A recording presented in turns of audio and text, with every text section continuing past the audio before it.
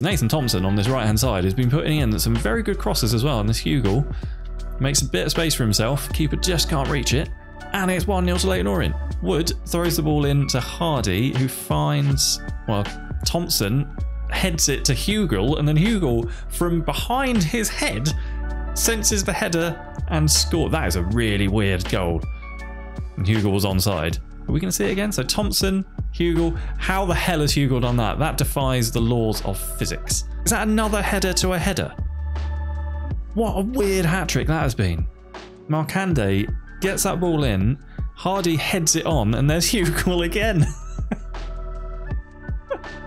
That's an incredible hat-trick. Absolutely incredible.